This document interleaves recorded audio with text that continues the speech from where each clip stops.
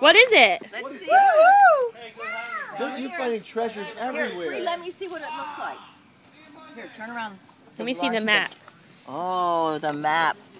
The map, and then we have this one here. Open it up. What's in it? Or are you going to go through these later? Okay. Yeah, we'll look at it later. Okay. So where are we on the map right now? Right now, where are we on the map? We're here. Okay, where's the map saying we should go? Which direction? Up, up, up. Like towards Lauren? And where do you think it would be? Look.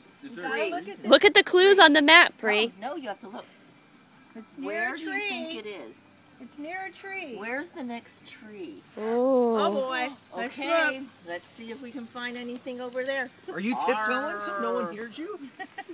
You don't want someone to steal your treasure, do you?